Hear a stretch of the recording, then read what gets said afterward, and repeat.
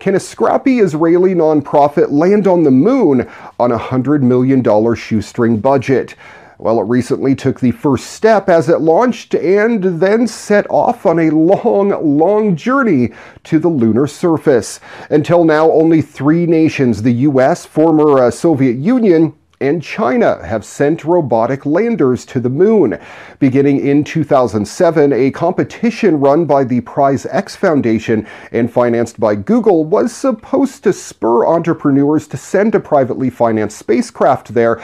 But the competition deadline passed without anyone taking home the $20 million grand prize.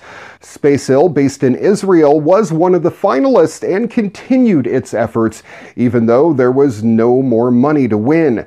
Recently, its spacecraft lifted off on board a SpaceX Falcon 9 rocket in Florida. The landing is expected to occur in April.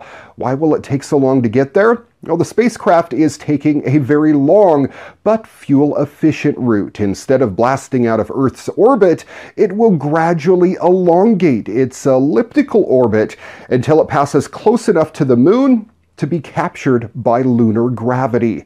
Sounds fascinating. Then it will spend a few more days making its orbit around the moon, more circular, before attempting a landing.